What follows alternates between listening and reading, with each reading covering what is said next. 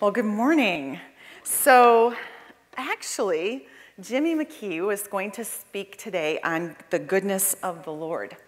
And he got sick, which is very awful. And so, Anthony, boy, that sounds really loud and echoey. Anthony was going to fill in, and he was going to talk about mercy. And so, because that's what he shared last night at Vine. And so, 9:30 last night, I get this call. Hey, Kathy. I'm like, yeah? I can't talk. I'm like, okay. And he said, could you teach tomorrow? Oh, less than 12 hours away. Can I have 10 minutes? And so he said, sure. And so I went to my husband and said, oh, what should I do? And actually, Anthony said, do you have anything burning to say? And I thought, right now I'm just ready to go to bed. So I had been working outside of my garden, so I wasn't really on that train. So anyway, so I called him back and said, how about you give me your notes? So I have something to start with. And he sent me a PowerPoint. And so today I'm going to talk about mercy. And I know you were expecting goodness, but they go together because they're both attributes of God. Okay, so what we're doing this year is we're talking about the inward, the upward, and the outward journeys. And so we split the year into thirds. And the first third, we talked about the inward journey. And you guys heard a lot about healing, restoration, and forgiveness, and all those kinds of things. And then the second section, we're going to be talking about the upward journey. And we're going to learn about the Lord. And the inward journey is really about your identity. But the upward journey is about beholding and becoming. It's about beholding who God is and becoming like him. And in 2 Corinthians 3:18 it says, and we all, with unveiled face, beholding the glory of the Lord, are being transformed into the same image from one degree of glory to another. For this comes from the Lord, who is the Spirit. And so Paul wrote this, and it's really encouraging because I think about the fact that as we get to know the Lord, we get to become more like him. And so this is a really important, all of them are. The inward, the upward, and the outward journey are all very important journeys, but I'm excited about this one. So May through June, we are going to be talking about the attributes of God. And simply put, God's attributes answer the question, what is God like? And, okay, I'm only going to use this joke once. But so I'm going to share with you what Anthony thinks his attributes are like. So here we go. He's quoting Tozer. And an attribute of God is whatever God has in any way revealed as being true of himself. It is also something we can conceive as being true of him. God, being infinite, must possess attributes of which we can know nothing. Wow. So the attributes of God, sometimes you think you know something. And I think the older I get, the more I realize there's more I don't know. And they say that's wisdom when you know that you don't know. And so, you think you know God, and then he goes even deeper and even wider and even bigger. And so the thing, we were going to try and scratch the surface of what is God like. And as I was sharing first service, I started thinking about attributes. And yes, we can have the attributes that we're going to talk about today, we might have them, but God's attributes, they don't change. Like if you say, if I say, someone has blue eyes, they don't change their eyes. I mean, unless you get colored contacts, but that's not what I'm talking about. So your eyes are the color they are, right? That is an attribute that does not change. Okay, it does not change. Just because your mood changes doesn't mean your eyes change. That is who you are. And so the attributes of God are like that. They do not change, okay? And so today, I'm going to talk about God's mercy. And Tozer writes that God's mercy is an infinite and inexhaustible energy within the divine nature, which disposes God to be actively compassionate. So it doesn't change. It stays the same, just like eye color, it stays the same. It doesn't end. It just goes on forever. And it's actively compassionate. It keeps being compassionate. Active, not passive. It is something that keeps on going. His compassion keeps on going. And Erickson says God's loving compassion for his people, his tenderness of heart towards the needy. That's what God's mercy is. He's tender towards those who need him. And there's another scholar that writes in the Old Testament that says it expresses the love of a parent for a child. And when I read this last night or this morning, I was reading about, we think about, like sometimes we think about mercy, and we think it's like letting somebody off. But it's not that trite. It's not that, whatever. It's deeper than that. It is out of love for him, or us, that his mercy, he shows compassion towards us, and that he shows mercy towards us. And when I was reading this, the thing that came to my mind was Isaiah 49:15. And the New Living Translation says, never, exclamation point, never can a mother forget her nursing child. Can she feel no love for the child she has borne? But even if that were possible, I would never forget you. That's what God says. He will never forget you. Never. His word. So even if sometimes we struggle with a parent, picture, maybe somebody does, maybe you don't. If you have a good parent, and you've had somebody that is a good model, then you can think God is exponential to what your parent is like. And if you had a bad parent, it says God's love for you never fails. The word mercy, it comes up for the very first time. I'm not sure about the very first time, but one of the times that it comes up is when, so let's back up. Moses gets to lead a rebellious people, not by his own choosing, okay? So he gets told, this is what you're going to do, and he gets to lead them without a plan. He doesn't know where they're going or what they're going to do next, and they're going out and they leave Egypt and they go out into the wilderness and they're kind of wandering around and the people are grumbling and things are going on, and Moses is frustrated and it's like, okay, look, God, you stuck me with these people and I don't know the plan, so you got to give me some encouragement here. You got to give me something. At least show me something about you. And God says to him, okay, I'll let you, see a bit of my glory. Can't look right on me because that would destroy you. So in Exodus 34:6, it says, and he passed in front of Moses proclaiming, the Lord, the compassionate and gracious God, slow to anger, abounding in love and faithfulness. And what I want you to pick out here is that he did two things.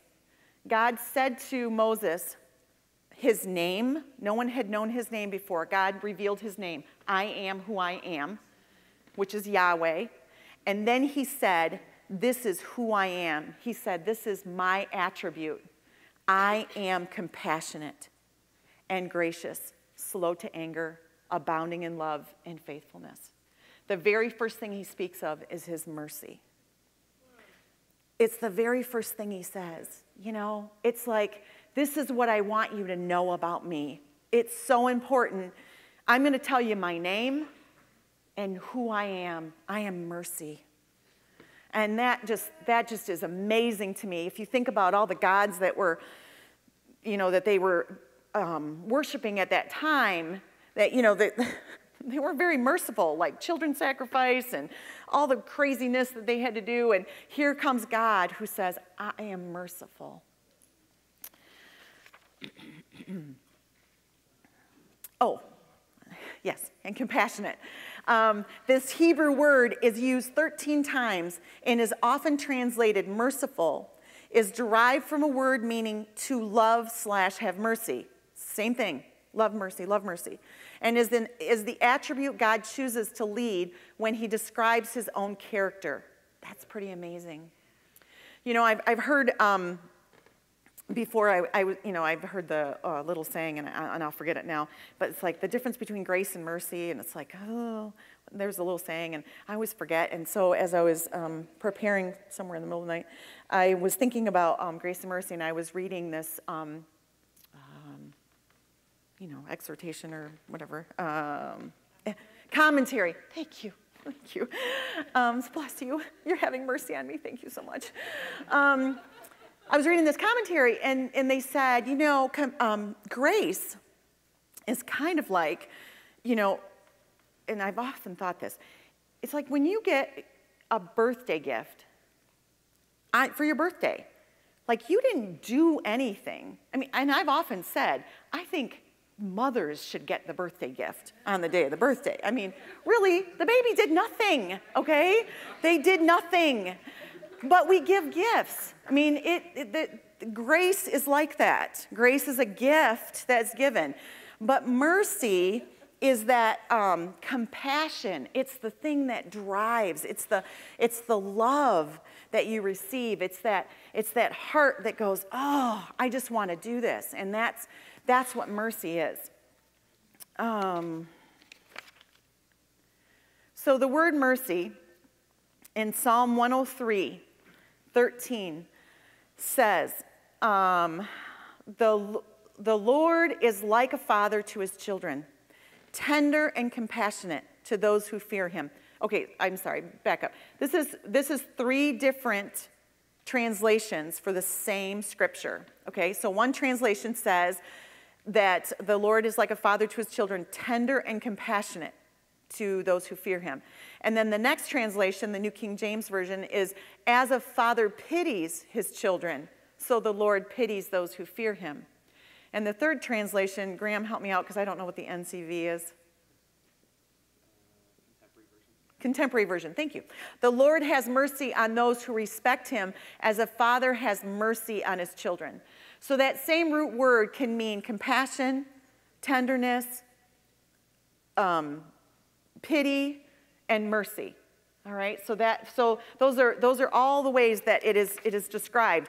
And the reason is because the word mercy has a depth of meaning that's difficult to translate as one thing. It can't just be one thing. It's this hard to describe or encapsulate. And so so I'm trying to describe something that's indescribable. Great. Yeah. So anyway, it attempts to convey, but what it does do, and this is this author lexicon, says it attempts to convey the soothing, cherishing, gentle love that a parent has for a child. And the Hebrew word for womb is derived from this word. And the reason that it's that way is because if you think of a child being fragile in the womb itself is cherishing that fragile being. It is taking care of. It's having mercy for. It's compassionate for. And it's attending to that child. And that's God's mercy for us. It's his mercy for you and for me to wrap you in and hold you close.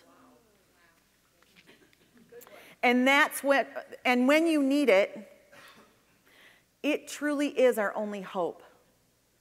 When we think about sometimes the things that we've done or the things that, sometimes all we can do is ask for mercy. And God is always merciful. Always.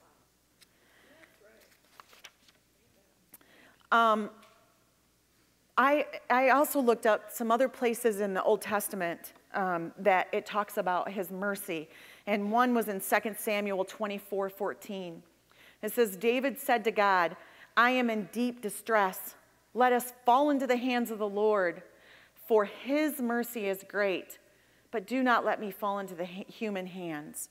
So it's like, you know what? I got a better shot with God than I got with anybody else. Because his mercies, are so good. It also says in Psalm 145:9, the Lord is good to all. He has compassion on all who he has made. So who in here was not made by God? Then his compassion is for you. His mercy is for you. His tenderness is for you.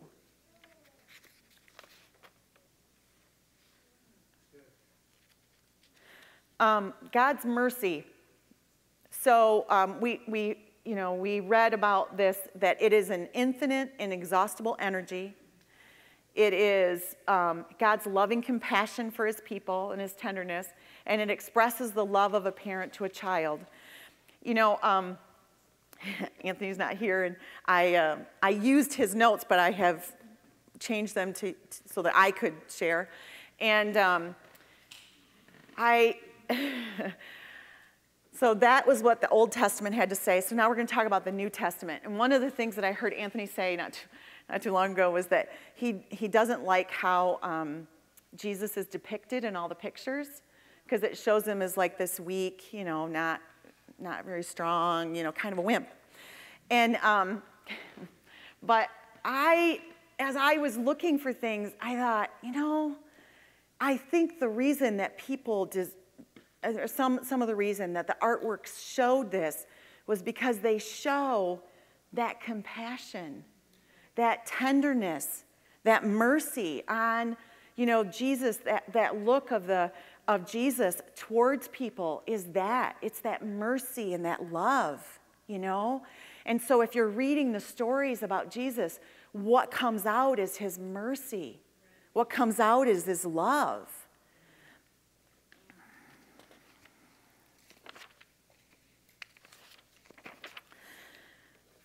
So in Mark 6, it says, when Jesus landed from a boat, because when I first read that, I was like, he landed? Oh yeah, landed, a boat. That would be, it's like, I just thought it was a funny way to describe it, but I guess they would have landed. I mean, they landed on land, right? I mean, it didn't necessarily have a dock all the times. Huh? I think landed, not, yeah, okay. All right, landed. Okay, so, sorry, just, yeah. So Jesus landed and saw a large crowd. He had compassion on them, that's what mercy means, because they were like sheep without a shepherd. So he began teaching them many things. And so he taught them out of his compassion. And in Matthew 9, it says, Jesus went through all the towns and villages, teaching in their synagogues, proclaiming the good news of the kingdom. When he saw the crowds, he had compassion on them because they were harassed and helpless like sheep without a shepherd. This I just realized this morning as I was sharing first service, that, if you think about it, and it took me a long time to know this, and maybe you guys all know this, and that's fine, but after God spoke to the prophets and kind of the Old Testament ends, the Jewish people came up with 613 new laws. And one of the commentaries says they had added 613 laws that produced a heartless, cold, arrogant brand of righteousness. And the outcomes were that people were accountable to man instead of God, that there was a judgmental spirit, that there was inconsistencies between the laws and what God said. It was burdensome, and it was strictly external. So in walks Jesus, and he goes, oh man, you guys are judgmental, you're burdened, you're heavy. And so what does he do? He has compassion and says, I'm going to teach you. I'm going to teach you what God really says. I'm going to teach you what love is really like because of his compassion. And that's what he did. He taught them out of his compassion for them and knowing they had been saddled with things that was not what God intended. Then there's several stories in the New Testament that display God's compassion and mercy. And the first one I'm going to talk about is in Matthew 15. And it's the story of Jesus feeding the people. And so it says that Jesus called his disciples to him and said, I have compassion for these people. They have already been with me 3 days and have nothing to eat. I do not want to send them away hungry, or they may collapse on the way. Then he took 7 loaves and the fish, and when he gave thanks, he broke them and gave them to his disciples, and they in turn to the people. They all ate and were satisfied. You know, Jesus wasn't just concerned about their hearts. He was concerned about their physical being too. He had compassion on them and he fed them. He knows that we have needs, and he's faithful to give us what we need. In Matthew 18, I think this is interesting. I just shared this with you guys a couple weeks ago. Therefore, the kingdom of heaven is like a king. Okay, I'm going to stop. So Jesus used this parable because he's trying to get the people to understand. Yeah, I know that you understand God to be this judgmental, this harsh. I know what you're feeling. The burden of those 613 laws, the things that have been added to you. I understand where your heart is. I'm going to tell you what it's really like. And this is what it's really like. Therefore, the kingdom of heaven is like a king who wanted to settle accounts with his servants. As he began the settlement, the man who owed him 10,000 bags of gold was brought to him. Since he was not able to pay, the master ordered that he and his wife and his children and all that he had be sold to repay the debt. At this, the servant fell on his knees before him. Be patient with me, he begged, and I will pay back everything. The servant's master took pity on him, canceled the debt, and let him go. Jesus is making a point. This is what God's mercy is like. This is who God is. You guys have a misconception of God. This is who he is. He's merciful. And then another story. In Luke 7:12 through 15, as Jesus approached the town gate, a dead person was being carried out, the only son of his mother, and she was a widow. And what that meant at that time was, you had to, if you didn't have a husband, your son provided for you.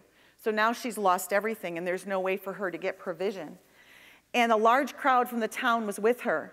And when the Lord saw her, his heart went out to her. Same word for mercy. And he said, don't cry. And then he went up and did something he's not supposed to do. He went up and touched a dead body against the law, against God's law. He went up and touched the briar they were carrying him on, and the bears stood still. But Jesus is the author of life. And when he went up and touched that body, he spoke to the dead man and began to talk, and Jesus gave him back to his mother. So the dead man sat up and began to talk. He's the author of life. His mercy brought that man back to life. And another story. The prodigal son, and I know you guys have heard this a lot, but I didn't know. I've heard it so many times, and I didn't realize that the word prodigal actually means wasteful and reckless. Wasteful and reckless. So here's the prodigal son, and he's gone and spent his inheritance. He's been places where he shouldn't have been, doing things he shouldn't have done. He loses everything. He ends up in a pigsty. I'm sure was filthy. it didn't smell good, didn't look good. And he decides he's going to go to the father and ask to be a servant. And in Luke 15:20 it says, and while he was still a long way off, his father saw him and was filled with compassion for him. He ran to see him, threw his arms around him, and kissed him. Sorry, my son had been sleeping with the pigs. I'm not sure I would have thrown my arms around him and kissed him until he had a shower. But the father doesn't do that. The father says, you know what? I don't care how dirty you are. I want to love on you. I don't care what you've done. I want to show you mercy. I want to show you compassion. I want to love on you. And not only did he kiss him, but then the son said to him, Father, I've sinned against heaven and against you. I'm no longer worthy to be called your son. But the father said to his servants, quick, bring the best robe, put it on him, put a ring on his finger and sandals on his feet. Bring the fatted calf and kill it. Let's have a feast and celebrate. For this son of mine was dead and is alive again. He was lost and is found. And they celebrated. You know, God is bigger than your mistakes. Amen. He cleans you up. He takes that dead nature and gets rid of it and fills you with new life because of his mercy. Because of his mercy.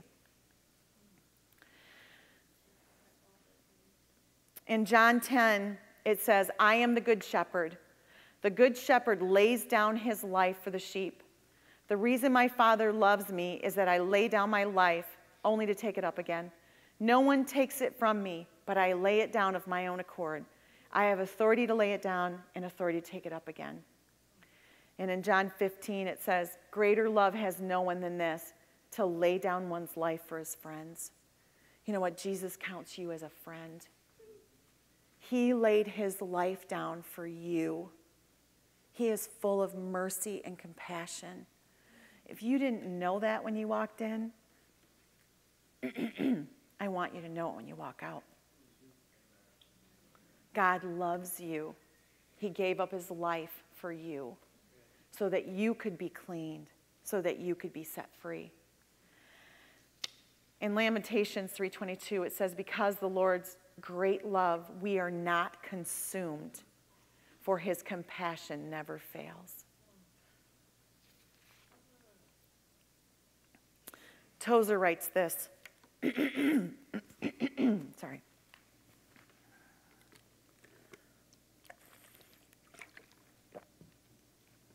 God's mercy is an infinite, inexhaustible energy within the divine nature which disposes God to be actively compassionate. If we could remember that the divine mercy is not a temporary mood, but an attribute of God's eternal being, we would no longer fear that it would someday cease to be. God doesn't change his mind. He doesn't have a bad day. He doesn't get into a bad mood. He doesn't wake up on the wrong side of the bed. His mercy is always for us. Nothing that has occurred or will occur, nothing that has occurred or will occur in heaven or earth or hell can change the tender mercies of our God. Nothing you can do changes his mind. Nothing. Nothing you've done, nothing the enemy does, nothing Satan tries to do changes his mind about you. Forever, his mercy stands, a boundless, overwhelming immensity of divine pity and compassion. That is the attribute of mercy. So, where do you need mercy? Do you have a practical need? Do you need knowledge? Do you need food? Are you having money trouble? Do you need God's mercy? You just go and ask. That's all you have to do is ask God. you just say, God, this is where I'm at. I need to know more about you. I need to be filled with your compassion. I need food, whatever it is. Or do you have a spiritual need? Do you need forgiveness? Do you need joy? Or do you just need a hug? We talk a lot about healing and restoration because it is powerful. And I've shared with you on many occasions about, seeing somebody that rightfully hurt me, and I have to forgive them anyway. But what comes is I ask God, God, how do you see that person? Every time God shows me his picture of someone, it's a merciful picture. It shows his love for that person. And when I see that another person through God's eyes, then his mercy wells up in me. And I can extend mercy where I haven't been able to before. It is a powerful thing. Maybe you need mercy from the cross today. Maybe that's what you need. He's waiting for you to come and say, I need your mercy. I need compassion. I'm hurting. I'm in trouble. Whatever it is, God is there because he loves you. And that compassion and that tenderness of a father towards his son, daughter, doesn't change. So would you close your eyes today? I just want to pray. Father, we just thank you. Thank you that you are merciful, that you love us, that you have compassion for us, even in our situations. Maybe a situation that we caused ourselves by doing or not doing something. God's mercy is right there. He loves you, and he wants to take you in his arms and clean you up, forgive you, provide for you, take care of your needs. It's who he is. Father, I just ask right now that you would just reveal this to us all this week, that we would be reminded of your mercy and your love for us. We just thank you today, Lord. Just thank you that you never change.